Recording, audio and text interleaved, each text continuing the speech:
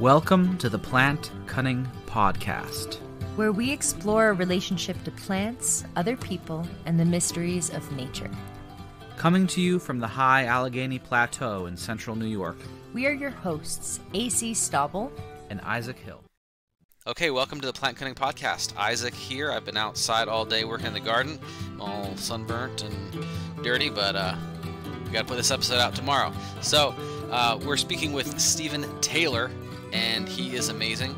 He wrote a book called A Humoral Herbal, a practical guide to the Western energetic system of health, lifestyle, and herbs.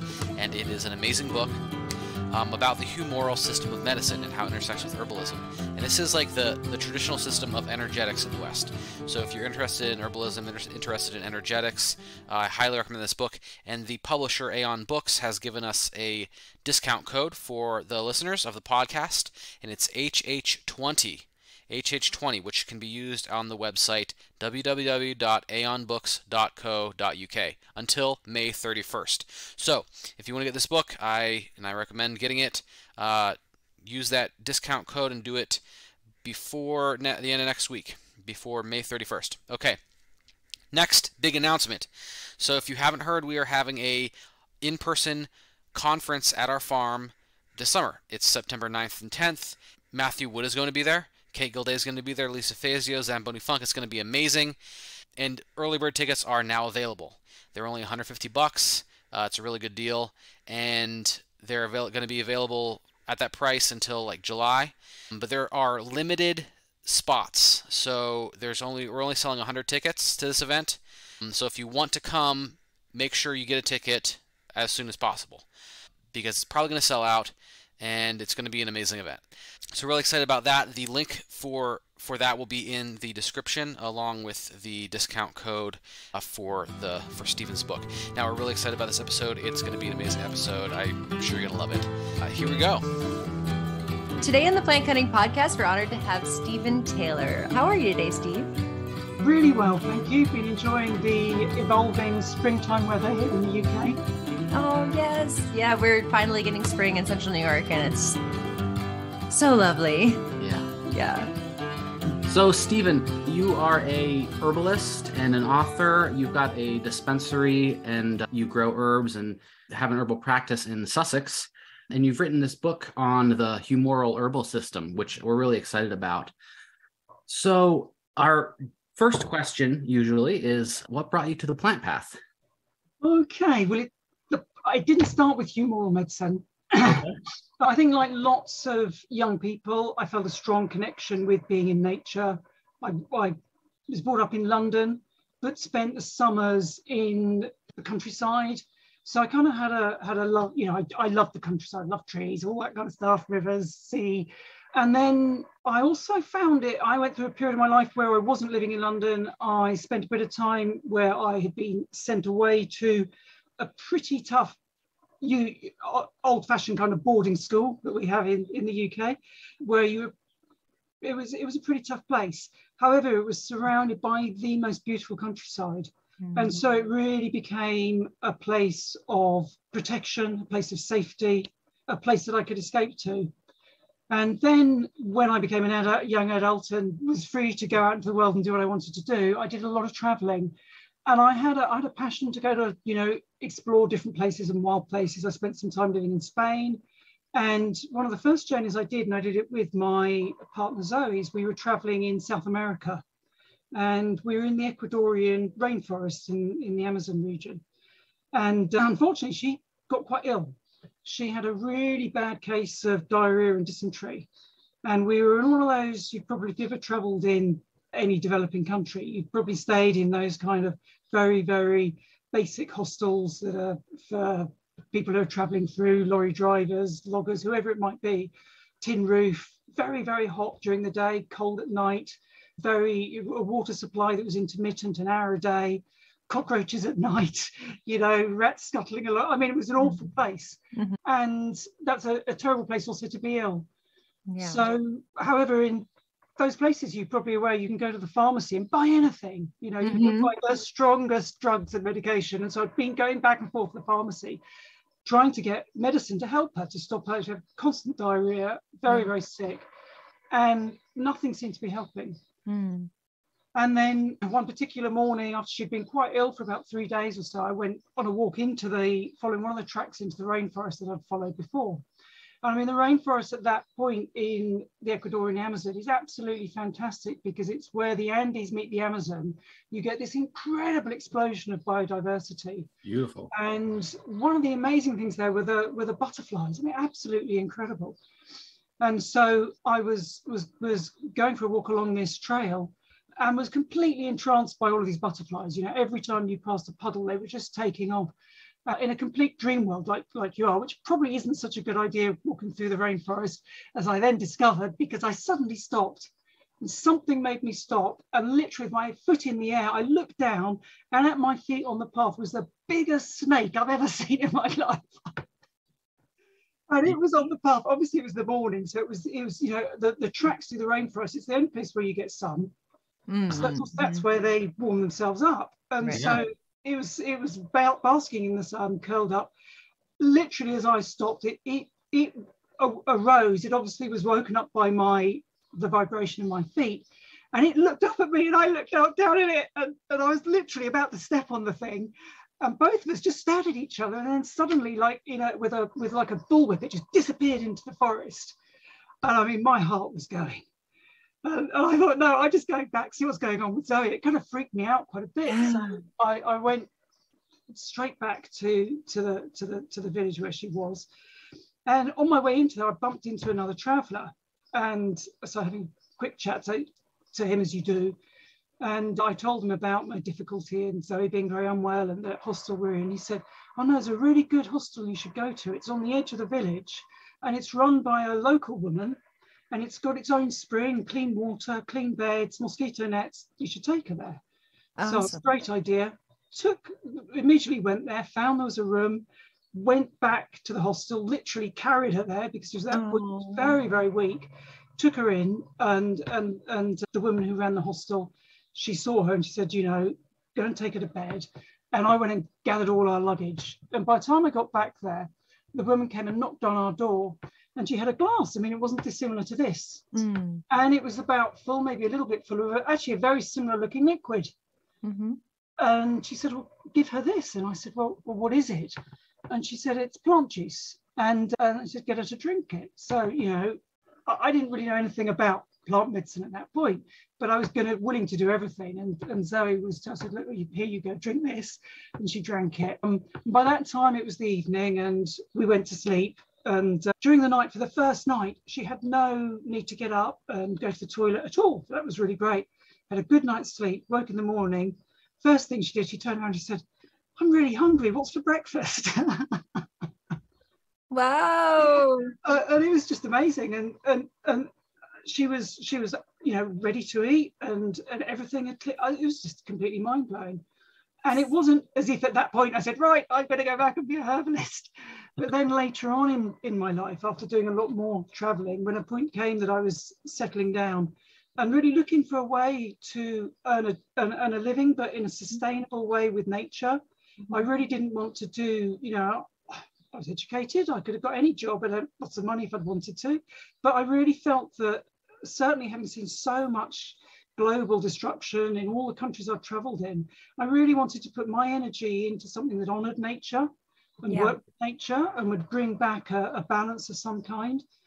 And I tried to get into conservation work, but it was a bit of a closed shop and not a lot of opportunities there. And a lot of it seemed to be going around cutting stuff down, which I know you have to do that, but I kind of didn't want to go around with a chainsaw all day, you know. So and then someone had been, actually it was Zoe's mother, had been to the Chelsea Flower Show, the big flower show we have every year. And she came back and she put on the table a leaflet and she said, oh, I thought you might be interested in this. And it was a leaflet from the National Institute of Medical Herbalists. It's the main governing body in the UK of herbalists and has been around since 1864. And it spoke about training as a herbalist. And I thought, wow, that sounds really interesting. It sounds, you know, I by then was interested in plants, very interested, but had never kind of joined the dots. And so that's how I started training. And then from then on started to meet, obviously, practicing herbalists and during that time as well, there's a very, very lovely guy who lives in Wales, and you may have read some of his books. He's called Dylan Warren Davis. And he wrote a book back in the 90s, which was called The Hand Reveals. And it's recently been republished by Aeon Books. And it was an exploration of the ancient art of chiromancy, of hand reading. Nice. Yeah. And he's very much taking it from the medieval practice as it existed, and its interconnectedness with the Hermetic tradition and the Humoral tradition. And in that book was the first time I really read about humoral medicine. So a lovely introductory chapter on the elements and the humours. And I then happened to go to a lecture that he was giving on culpepper and herbs. And of course, I've read culpepper and loved culpepper. It was all a bit archaic and interesting and oldie-woldy. Yeah. And he said, does anyone understand what this astrological stuff is all about in culpepper? And everyone said, not really.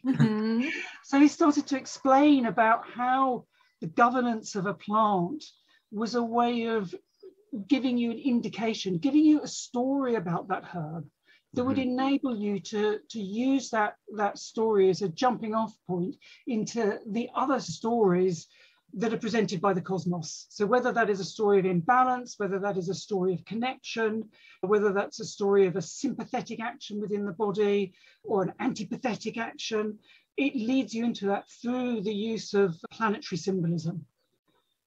And so that was really my starting off point really into humoral medicine through looking at planetary symbolism.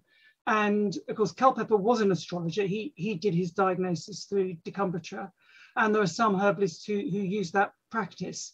I use myself planetary symbolism a large amount in my practice, but I don't do decumbrature charts as a form of diagnosis. I use other traditional diagnostic tools such as particular tongue, pulse, but also just physiognomy, so looking at people, listening to people, emotional explorations of how their humour, what humour they have, because that is actually, and even Culpepper says that, I actually really want to know someone's humour. It's really coming from how they behave, because their behaviour is coming from the heart, and the heart is where the soul resides. So you're looking at their emotional responses as the best guide to, identifying humoral strengths and weaknesses. Yeah, I imagine, different healers have different skills, inherent skills themselves and predispositions. So some who are maybe more emotionally intelligent can read that from a person, but some people who are more rational, the decumbrature is a lot more helpful because it's very rational. Yeah, and I think it's another really intriguing thing, certainly when you look into humoral medicine and you look into ancient healing practices, that there is always this, it's a bit like a yin and yang in a way. It's a dynamic interaction between rational and non-rational. It's a bit like we've got rational numbers in mathematics, haven't we, and non-rational numbers. So pi is a non-rational number. It's infinite and keeps going. And pi will do things that you can't do with a solid, finite, rational number. It's magical. Yeah. So it's exactly the same that we've got ways. So, in any traditional system of medicine, you go and train as a Tibetan herbalist, you spend 20 years as an apprentice before you start to actually, work yourself. And that's all about learning remedy, recipe, learning about stories and myths and poems, and learning about the 8 different ways you can use the skin of an apricot. That has to be learned. And we all have to do that. We have to know when to gather things, how to gather things, what's safe, what isn't, what dose it. We need that rational, solid, defined stuff. But that alone, and this is the interesting thing, that where we've got this challenge with biomedicine, is that it's very two-dimensional. Yeah. And it doesn't give a narrative. So if you've got someone with, let's just say inflammatory condition, and all of your anti-inflammatory herbs, and you go, oh, I'll give them this lot. And then they come back the next week, it's not working. You go, oh, what should I give them now? Oh, I'll give them this lot. And eventually you go through all 5,000 anti-inflammatory herbs, because that's the only way you can do it if you're working in that sort of very two-dimensional, defined way of just sticking things in that very, very categorical way. Yeah. You need some way of bringing in the non-rational, of bringing in the inspirational, of bringing in the, if you like, the story of the patient and the story of the herb and the story of the process of healing. And within humoral medicine, because it's like all of these traditional systems, the description of the cycles of nature, it's all about the cyclical way that the cosmos exists. Yeah. So disease is always seen as an excess, as one aspect of that cycle. So if it's an excess of heat and dryness, of colour, then that's a bit like an excess of the summer, because in the summer we're more likely to get drought, aren't we? And when we get stuck in drought and that doesn't change and doesn't move on, then we have disease. Because naturally we all have heat, we all have cold and wet. It's part of the daily cycle, the life cycle, the cycle of health and disease. So really, humoral medicine's giving us that narrative, and it's telling us that if someone is stuck at this place, how do we respond to it? How do we respond to that particular excess? And often it's through looking at nature. And so at this time of year, you're probably doing the same as here. We're looking at the lovely effect in this. This is just the end of we're in the crossover between the end of the winter, the phlegmatic, wet, cold season, moving into the sanguine period of the year, which is the air element, warm and moist. So the warmth of the sun, now we've passed the equinox, the warmth returns. So we've got the wetness left over from the phlegm of the winter, the water of the winter.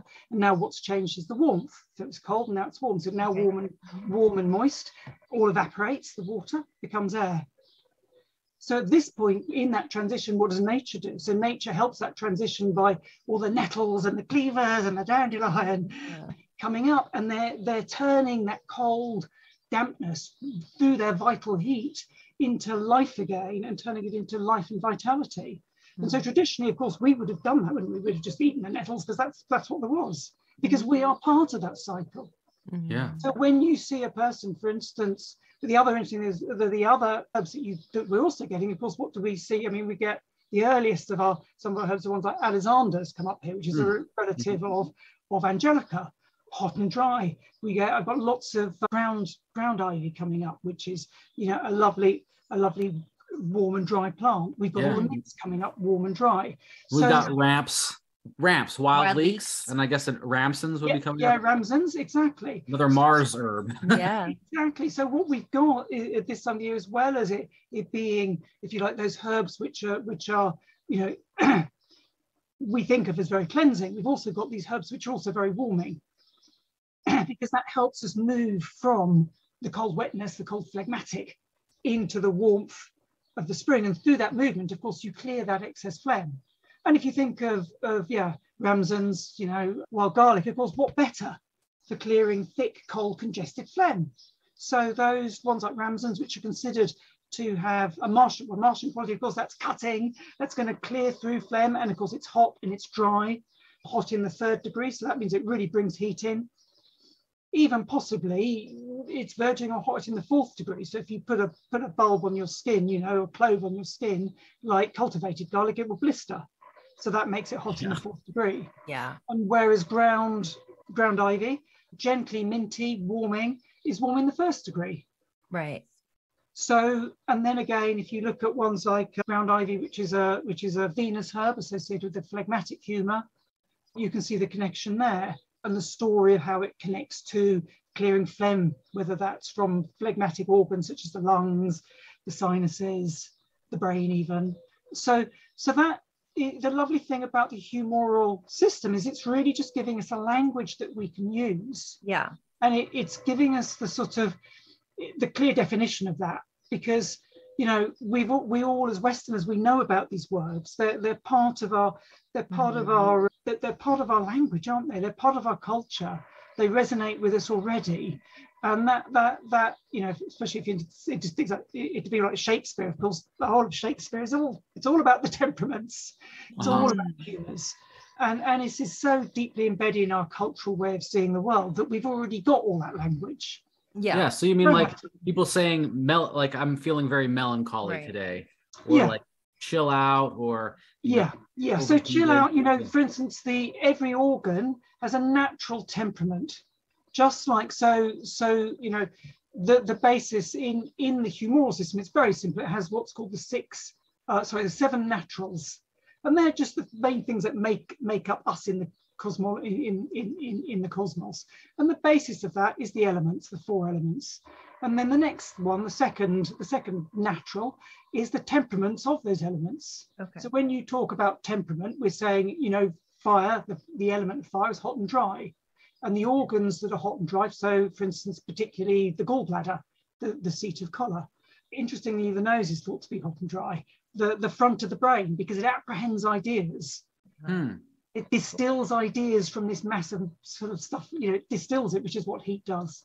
So each organ, however, the natural temperament of the head, because it's out of the body, it's all very wet in there. Full of moisture.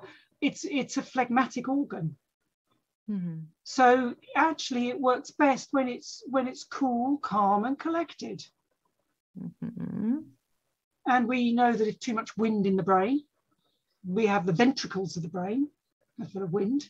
And the way that things move around is the idea that there's this wind of the brain. And if it gets too excessive wind, then are those herbs which are particularly good for calming that excess wind of the brain.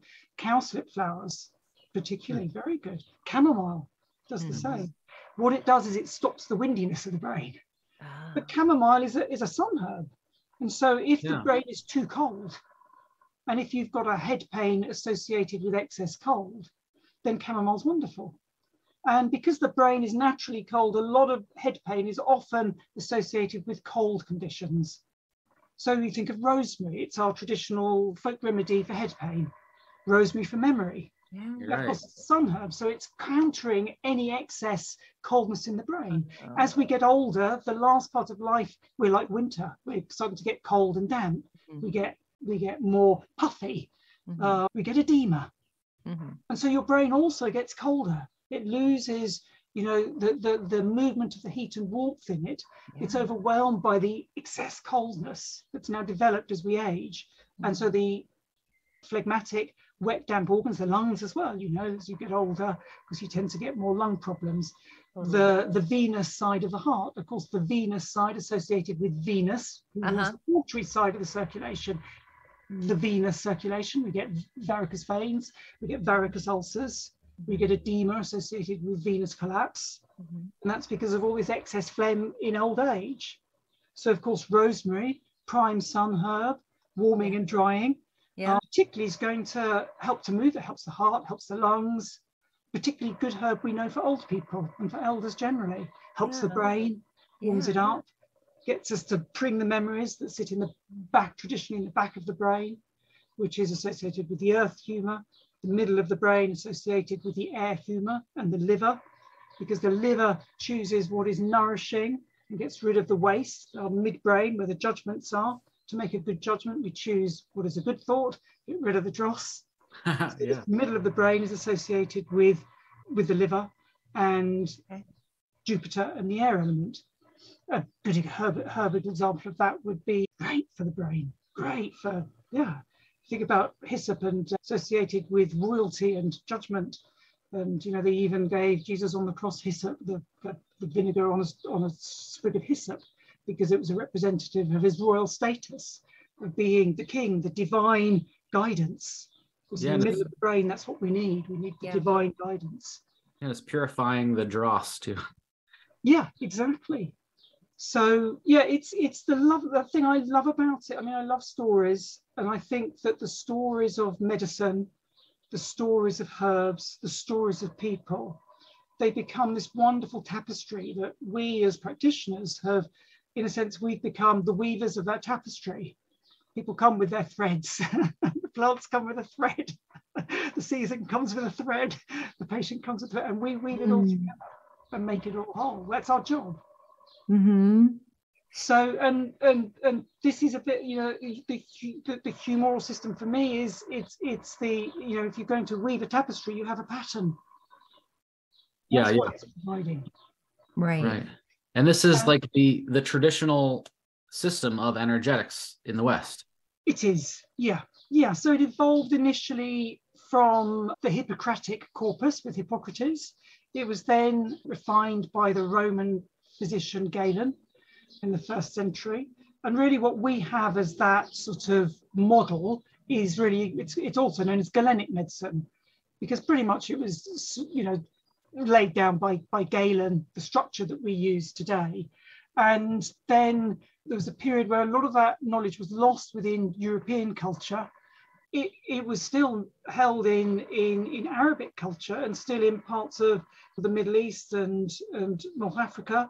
They still use Tib medicine, which is exactly the same as humoral. It is humoral medicine. And interestingly, I know I've got friends who've come from Iran, and they talk about how everyone knows the temperament of each food. You know, they know which food's cool and which warm and which dry and which moisten. They just, this stuff, they just, it's still part of the common parlance. So, you know, and then what happened in from the sort of 12th to 14th century into Italy, the teachings that were still held in the libraries in the Arabic world came into Europe. And then it was picked up within European philosophy, mysticism, and it became part of everything. It became part of the 7 liberal arts, the seven things that we had to learn to liberate ourselves from ignorance, and then we could become fully engaged as citizens within a culture. So that's really where it all comes from. And in our tradition, certainly in Europe, obviously there was a big, you know, when chemistry evolved and physicians became associated with the chemists, and apothecaries became chemists and started to use chemical medicines. And really Culpeper and Parkinson's herbal written in the UK, I mean, they were pretty much the last herbals written before chemical medicine really started to be used widely at the end of the 17th century. So we pretty much get the end of it with Culpeper and Parkinson. And then, of course, what happened was also there was a huge amount of medicine coming in from the New World. And, you know, if you were going to go to your chemist or apothecary, you weren't going to pay them anything for nettles, were you? But if they, you know, had some exotic medicine that had come thousands, but I mean, that's what everyone wanted. Yeah, we want the sassafras. They wanted all the exotic stuff, and it could be charged for. And so the physicians would prescribe that because they weren't going to prescribe what the wise women down the road, right? Polly May would be giving you. No. Yep. Yeah, you went to them because you were the cultured, the wealthy, the gentry, and that's who physicians were there for. Mm-hmm.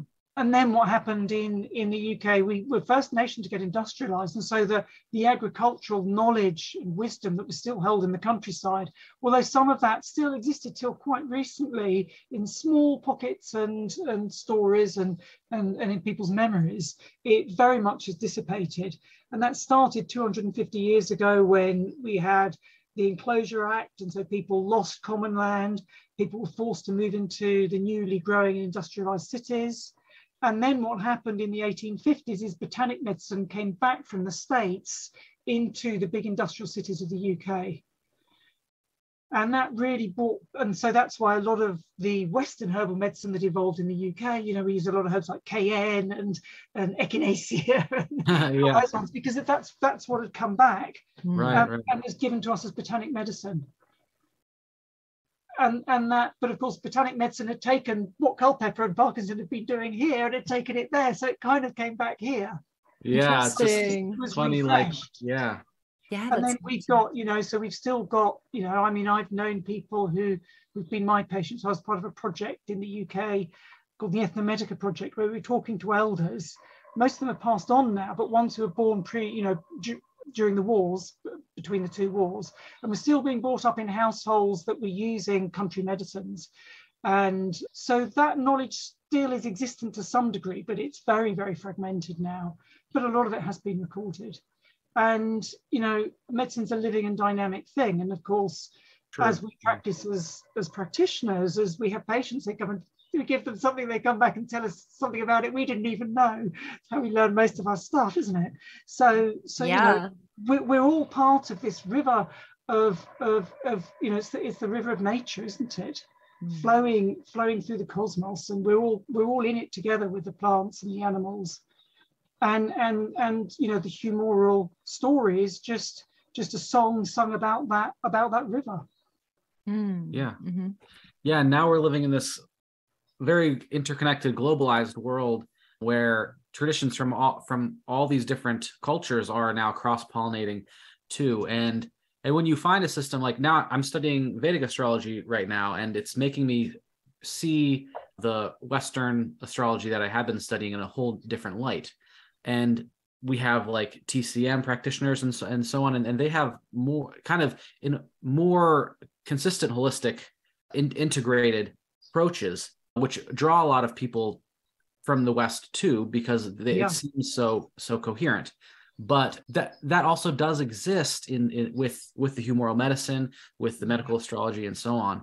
But I think you're right, and I think for me it felt like I was lucky that I met the teachers I did. I had a very good mentor who's known as Christopher Headley. His writings, fortunately, he passed on a few years ago, but posthumously his writings are being published by Aeon Books in the UK. Should be coming out next month. And a wonderful, wonderful teacher. And he really held the humoral tradition for us UK herbalists very, very strongly. That's awesome. And it felt that we needed to regain our confidence to talk about these things from a place of understanding and practice. And you can't just take that and use it. You have to practice it. Yeah. I mean, the way having met Dylan, I bizarrely actually started writing my book a long time ago on the island of Kos, which is where Hippocrates came. No way. I guess you just gone on a family holiday. We just got a package holiday with the kids or whatever. We've just gone there. I had taken the copy of the Complete Culpepper, which has the London dispensary, which is all the Culpepper stuff. It's a big fat book, there's lots of secondhand copies around you can pick up. Yeah. And I'd taken that with me. I just literally thrown it at the last minute. And while I was there, I visited the Asclepian, which of course was amazing. But also I happened to decide I was going to learn, windsurfing. That's right. Windsurfing. I was windsurfing. So I was in the sea, threw myself in the sea, and I cut my ankle. And it quickly became infected. And so I couldn't do anything apart from lie on a sun lounger with my leg up. So I had to do something, and so there I was on Kos, the home of Hippocrates, with this book, basically with Culpepper. So okay, well now I'm really going to get to grips with what is all this phlegmatic and humoral and melancholic. I've used these words a lot, and I use them in my practice, but do I really understand them? And I thought, well, no, actually, they're just, what is an element? What are we talking about? Spirits. We all use these words, and so I'm really spiritual. What do we mean? There's a very, very distinct way of using this language that if we know what we're all talking about, we don't get in a muddle. Right. We can discuss that. We can discuss what we think about the vital spirit or the natural spirit or the virtues of the body, or whether, the stomach and its temperament, or we can discuss it if we understand what we're talking about, getting back to that rational thing. Yeah. And so I was confined to recovering with my foot up for a week, and I just read it and started to pick all this stuff up and started to write and at that point I just knew I've got to write. This has to be. I needed a book to read that would explain it for me. There is a very good book that you might still get, I think it's out of print, called Culpepper's Medicine by a chap called Graham Tobin. You might have come across it. It's a very, very good book. It's very academic, and for a practitioner it's quite heavy going to turn it just into practice, because Graham's a fantastic academician, and he talks about it from really the academic exploration of the system. And I really felt someone who was using it and could use it in their practice should be able to then put flesh on the bones. And also, we have a lot of opportunities. I've been to the States. I had an opportunity to join a Sundance in the States. I spent a lot of time in Africa, where I spent time with traditional healers. And so I was able to directly experience healing rituals in cultures which were still practicing them as they'd always been practiced. And as far as I can understand, I think it from piecing things together. I think those rituals, certainly the rituals I experienced in Africa, were very, very similar to the kinds of healing rituals that would have been practiced in the Asclepian temples of ancient Greece and all over Europe, actually. They spread.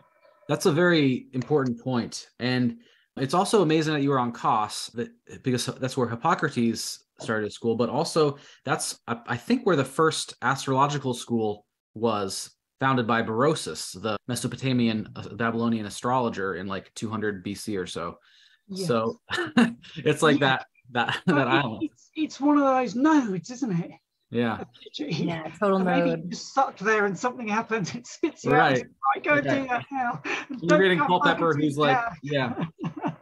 But that's so cool. In the West, herbalism has been so, like, with the advent of chemical medicine and with the advent of the medical industrial complex and herbalists were persecuted, prosecuted, and gotten rid of in much of the US for multiple generations.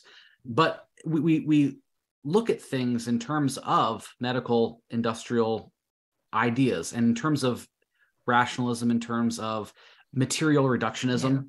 And that's, so those other things, the astrology, the rituals, which are an incredibly important part of a coherent system, are not valued. They're not valued, and they don't exist. And that's, I think, one of the reasons why people want to go to TCM or Ayurveda or But, and of course, I think you're quite, and what often happens is people finish their training and they try this and they try it, and I found it sort of literally after about a couple of years, I kind of forgot most of what I'd learned. And what am I going to do? Am I just going to now reread all of my notes and just go back to where I was? Am I just going to spend my whole time on a computer? Well, we didn't have computers when I'm going to try and sign up to 1,000 journals. And is that the way that I'm going to feed my practice? Or am I going to do, because it's clear that, everything we know in the way we are using herbs, we know that those are ancient uses. What we read about in Culpeper, Parkinson, Dioscorides, it's the same. And what we're discovering biomedically is confirmation of biomedical pharmacokinetic justification. It's it's a Western biomedical story about that herb, just like the humoral stories about that herb, but they're saying the same thing. But to access the biomedical story, you have to depend on someone else to do that research. So if we can go back to embracing the way of gaining wisdom that our ancients did, and if we can make that our own as well, then we have direct access. Right. But like them, they did have their rational aspect of it. Like we've got our rational, we've got the pharmacology. We can say, no, don't eat that, that's poisonous, or whatever it is. Or we understand why that's doing that now. We understand why medicinal mushrooms are doing X, Y, and Z. We understand about the beta glucans. Great. Yeah. And that's great. It's amazing. It's great. And we have that. But if we have that alone, it's a bit like what happened. There's some very interesting books written by people like Peter Kingsley, you may have read, who talks about the Neoplatonists. Yeah. And how really from that point onwards, what happened was that instead of experiencing consciousness directly, as people still do in the East through meditation and those kinds of practices, we started actually just talking about it. And so within philosophy didn't become the love of the goddess Philosophia, the love of the goddess Sophia, heart-led, emotional, experiential thing. It became an intellectual discussion about that thing. Mm-hmm. Yeah, and totally. It remained so for 2,000 years. So we've inherited that as a sort of cultural stance. And also throughout that time, of course, you could say that's been linked up with the growing strength of patriarchal hierarchical structures within culture, within Western culture. And when we look back at the ancient healing traditions, of course, and pre-Dioscorides and the ancient Greeks, of course, all of this was being practiced by the many different peoples that have lived all over the Eurasian continent. And what then became formalized by Galen, we know from ancient archaeology, that all of these concepts of night and day, sun and moon, movement of tides, seasons, plants, tree of life, all of this is ancient stuff. This is not just something that was owned by Galen and Hippocrates. They talked about it as Greeks, as ancient Greeks, coming from their quite patriarchal and hierarchical perspective. Right, they formulate it in their language from their time, but like the tree of life exists. I mean, it exists in Taoism. It exists in ancient Assyria. Of course it does. And interestingly, even within Greek medicine, when you look at the Asclepian healing temples, they couldn't expunge the feminine and the sacred feminine. And so the healing god Asclepius, he always is used in the rituals with his daughter Hygeia, who is also an emissary of the healing. She is a healing deity in her own right.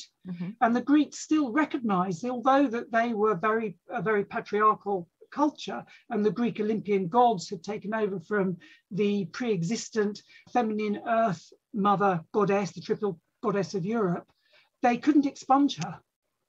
And so she continued to exist within the rituals and within the symbolism and within the practices. Just the Greeks weren't going to accept it and talk about it and give it authority. They didn't have, you know what I mean? If it hasn't got a beard, it hasn't got authority. However, you look at actually the way that things were being practiced, it was still, and again, the feminine is so much associated with the non-rational, with the dreaming, and so the healing process would often would complete with a visit to the Abaton, which was the dream temple. And in that place, you would hope to get a healing dream, which was a final catharsis and clearance through a non-rational experience of the healing process. So a bit like, you had this rational process of application of herbs to prepare for the non-rational experience of going into the becoming entranced within the Abaton, and within the healing dream going through a process of the non-rational process of catharsis and healing. And again, it's interesting because when you think about, and in humoral medicine, we also use things like using forms of catharsis such as vomiting, purging, all of these kinds of things. These are non-rational things. It's not something we're rationally doing. It's our body. It's, the same as singing and dancing and getting into ecstatics, and they're non-rational. And these are the things which were always used to give the completion to the healing process. So, the lovely thing is that we from where we stand, we're not entrenched within our rational, reductionist Western viewpoint. And this wonderful internet has enabled us to, further extend our web of wisdom, which is like nature. It will happen. Any plants will grow everywhere. Nature will just spring up, even in the internet. Right. Yeah. We're not separate from nature. We're the weeds of the internet, aren't we? Yeah, and the internet's made out of minerals, and it's a flowering of the mineral world. But that the dream incubation is so interesting to me. I had heard of this, studying ancient classical culture, but I didn't realize how important it was as part of the healing journey. It's like you're saying it's really like the culmination and the catharsis, and it's that non-rational. And in a lot of ways, it's similar to what, like in the Amazon, you'd be doing a dieta and then doing, drinking the ayahuasca and so on. It's kind of a Western equivalent of that. Yeah, exactly. And I mean, it's interesting because when you go into a group ritual state, so in Africa in a ritual state, everyone in that ritual is entering a trance state. So when you have a ritual and you have, it's done traditionally. So it comes from the idea that these four circles. The inner circle is the hearth, it's the ancestors of the home. The circle around it are the diviners who are dancing around the hearth. The circle around that are all of the people who've been called to join the ceremony, and they've all brought their ancestral energy. And they sit in the circle and they sing and clap and together. And then finally, it's all encased in the circle of the hut. So it's got these four circles, which are the four elements and the four traditional groupings of ancestors. And together they bring healing. But within that, held within that, everyone is in a trance. So if people are sitting in the outer circle and the divine is in the middle, who are working themselves into a trance to bring the voice of the ancestors through, if the people in sitting around the walls are not singing and are not clapping, I've seen it. They're going out and they're shaking. They say, "Wake up, clap, sing. This is medicine." You can't be here just looking at the ceiling. Clap, because everyone becomes this ritual trance. And so the healing rituals of that kind, of course, that's exactly what happened in the Greek healing temples and in the Abaton. This is what it's very, it's pretty clear that's what was going on. It's a healing ritual. And it's the whole community being healed. It is entirely, everyone benefits, and indigenous medicine and indigenous culture has always been like that. It's always about reciprocation. I'll feed you, you bring your ancestors. I want the most powerful ritual. I want 300 people here. Well, I better provide food and drink for 300 people, and then they'll come. If they come, wow, there's going to be, and the power of 300 people packed into a small hut. I mean, they'll try. Wow. The power of that is immense. We know the power of group energy. Yeah. We know that power. You go to an amazing gig and everyone's jumping together, singing together, and there's this, it takes over. And they understood that, and they knew how to use that, because that is the ancient way of humans. Mm-hmm. It's a bit difficult for us to do as individuals in our little consulting rooms, but we can still try and still sing with our patients. How do you incorporate dreams or ritual into your practice? It really depends on the patient, because it's all about the patient and where they're coming. But for me, because I've also trained in Africa with some patients, I may even do traditional African divination, which is not really part of humoral medicine. But I'll often use physical medicine such as steams. I may do vomits. That's quite not uncommon. In Africa, there's a lot of vomiting that's used. A lot of, the medicines very much are about protection and catharsis. So it's all about red medicines and blue medicines. One's about cleansing and one's about strengthening and protecting. And so in Africa, I learned a lot about how to do vomits safely and effectively. So I do use those. And often I do body work as well, so which is really helpful. And again, within the Sleepian tradition, within humoral medicine, of course, within the healing temples, there would have been gymnasia, there would have been baths, there would have been a massage, there would have been all of that going on. So I do use body work as well. So I use oils, infused oils and things as part of that. I also use rattles. That's again something that we know from the Native American tradition, other traditions. In Africa, rattles are used a lot, so I use them often as part of a way of removing the static that builds up around our energy. Right away, and they're open, and so I might use that as part of a bodywork treatment. Cool. So I'm very eclectic in the way I work, and it's from we have this opportunity. We've had the opportunity to travel. We've had the opportunity to internet. We've learned a lot of stuff, and after we've done that for a few decades, hopefully we've got enough tools, and we should be using them. Pass them on to us for us to use. And I think part of the importance of this is to find how they all work together, and the coherence and the integration of them all. And that's one of the things I'm learning by studying Vedic astrology, is how, like, the template, because for instance, you wouldn't be using Ifa in humoral medicine, but you might be using geomancy, which is related, or you'd be using decumbrature or so on. There is divination, there's a divination component, there's the actual physical medicine, there's the ritual, there's all these components that they work together. And you can, in this age where we can access all these different techniques from all these different cultures, you maybe, we'll be using different ones from different cultures, but having a framework for putting it all together is really important. I think it gives us, Christopher Headley said to me, he said, none of this has got to, it doesn't help your patients, so it helps us you. Yeah. Right. I don't care what you think. They want to get better. It's you that it's about. It helps you. And in humoral medicine, probably the most important form of diagnosis is actually the empathetic understanding of where your patient is, because that will really pin down what is going on with them humorally.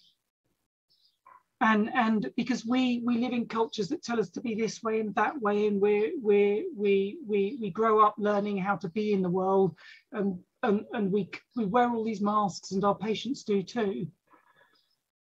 But emotionally, that's something that even in the most masked person, the emotions will escape.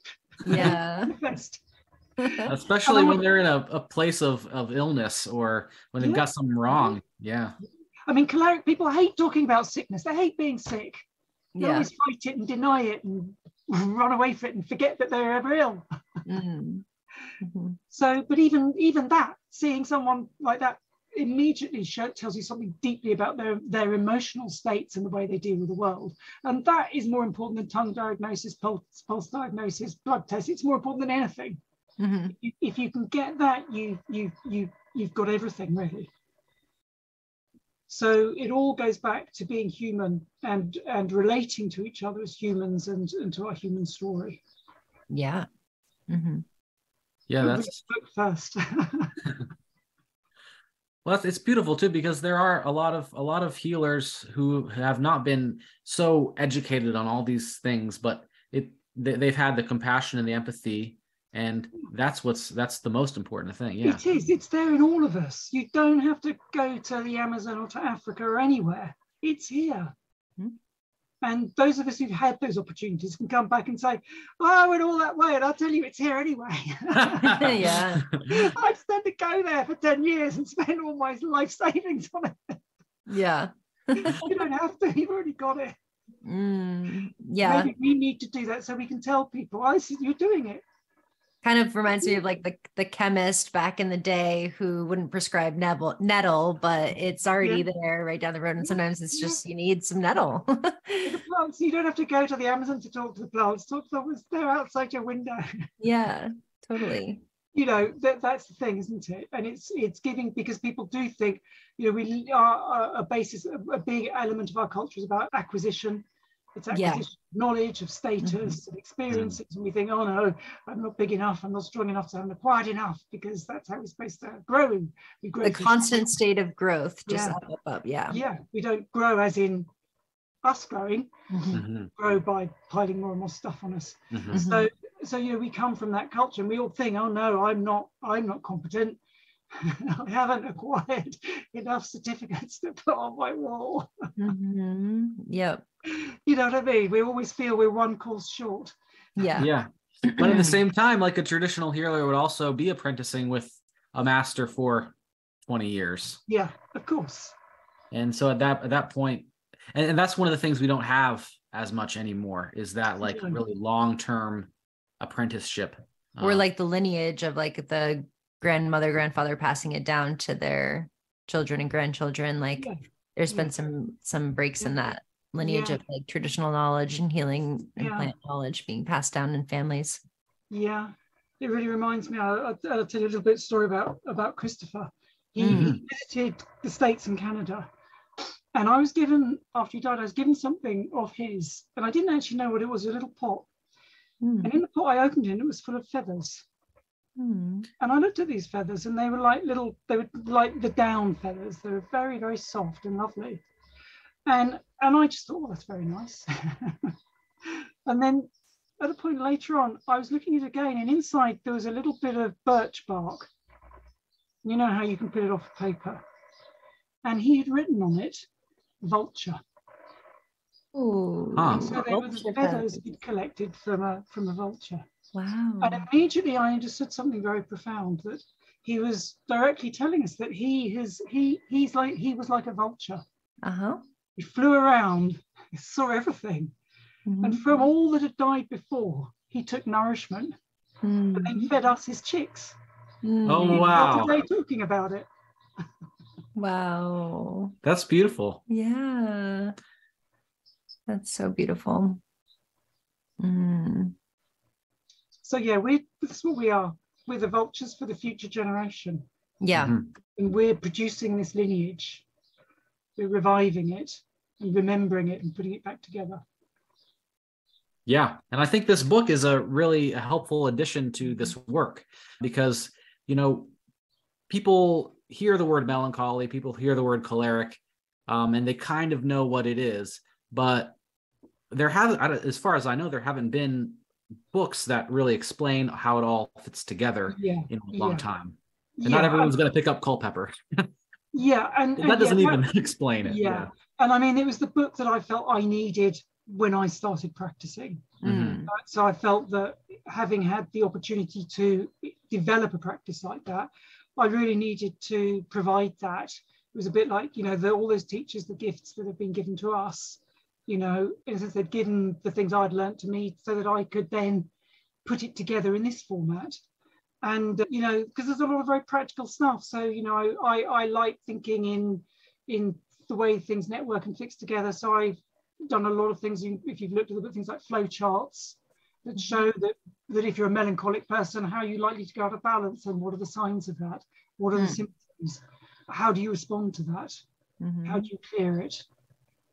And so for each of the different humoral presentations, the different kinds of temperamental presentations, the melancholics we have, the phlegmatics we have, the sanguines and the cholerics we have, there's a specific way they're likely to go out of balance. And so providing a viewpoint of that in a very, very clear formed way, so being, oh, okay, this is what happens to cholerics when they get too choleric. Oh, can you give us some examples? Signs of how it will manifest. Oh, and this is what I should do. So I tried to just give that, and it's not a dogma. Right. It's a description of how I've worked with it and how I found it to work practically, but it comes from this tradition. So helpful. So it's for everyone to work with that, and you're very free to completely disagree with it. Yeah. And it'll be a much more interesting conversation with people when we bring in our different viewpoints. That's how it's always been. Yeah. Yeah. So what would an example of, like, say, a choleric person look like out of balance, and some things that they could do to go into balance, just to use?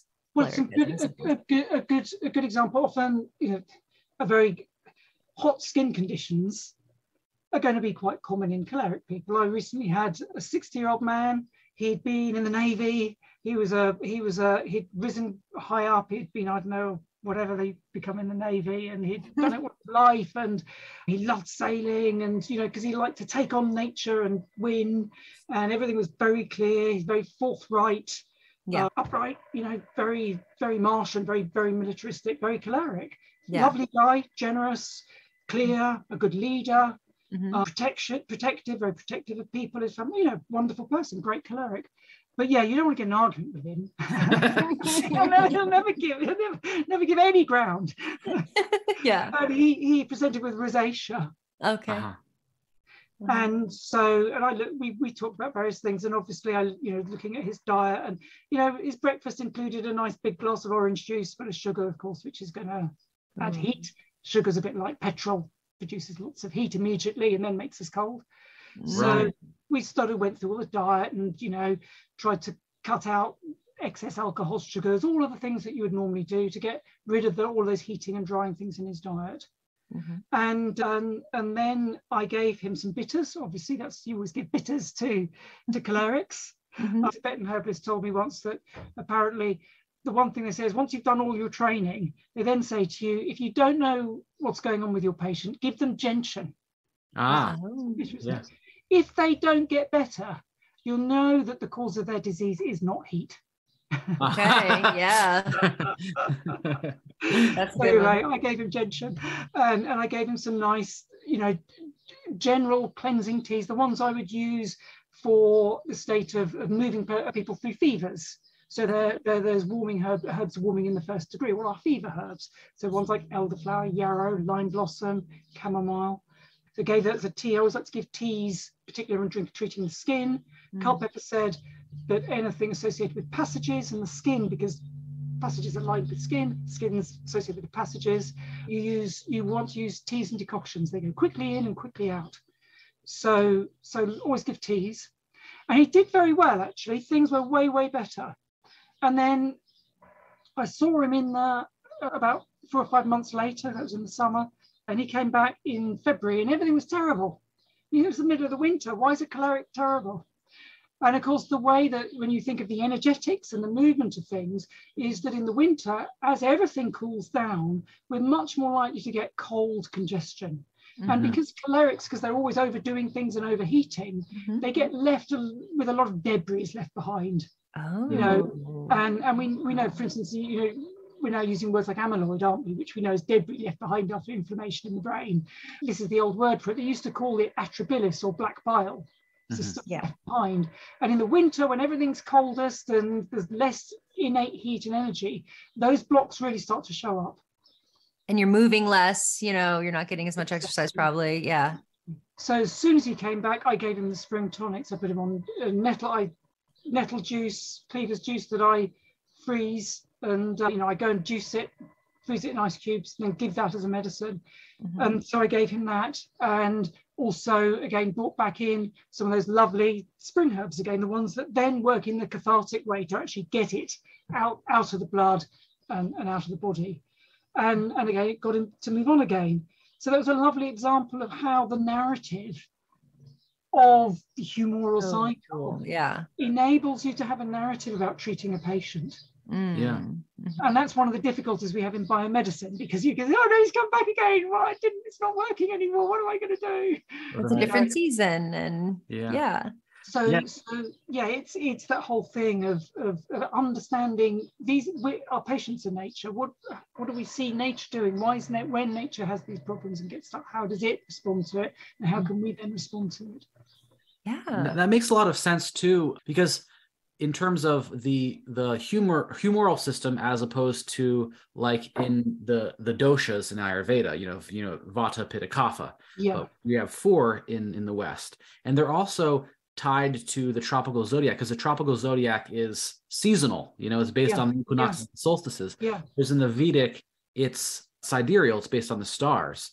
So but also there's less difference in seasons there. I mean, they have like a monsoon season and so on. Yeah. But we have in the northern hemisphere in northern Europe, lovely 4 distinct seasons. There, and they're the summer is hot, the winter is cold, especially in North America. The summer is really hot and this cold winter is really cold. Yeah.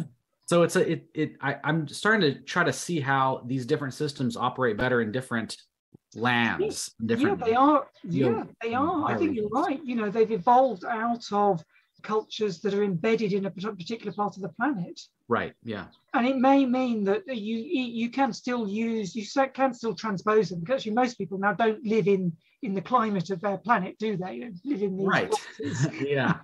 Acclimatized boxes. So, but still, we're still keyed into the planets, keyed into the seasonal cycles, the lunar cycles, the solar cycles, whether we're just in a box the whole time. You know, we know that it's been shown now as part of our DNA, that this rhythmic cyclical connection is embedded even within our DNA, and it continues whether you look someone in a dark room or not. Cycles still happen. Yeah, I mean, even just the night and the day, you know, being in the north, just that the difference in the light. You still have windows most of the time. You do, exactly. You do. And there is a difference in the summer between the length of the days and the winter. You do, yeah. And people do manifest that quite clearly. Yeah. Well, this has been a really wonderful conversation, Steve. So interesting. Yeah. I'm really glad that we got to have this and that you put this book out, The Humoral Herbal, because I think it is really important for the revival of this tradition. So is there anything that you'd like to share with our listeners before we wrap up? Just get out there and talk to the plants. Yeah. They will talk back. Yes. And you can get the Humoral Herbal from Aeon Books. Yeah. And there should be a discount code, which we'll put in the description. Great, thank you. This is wonderful. Yeah, really enjoyable talking to you both. Thank you very much for inviting me. You never know in the future, maybe we'll have more inspiring and enjoyable chats. Yeah, I would love to do that again. We have so much to talk about. Yeah, brilliant.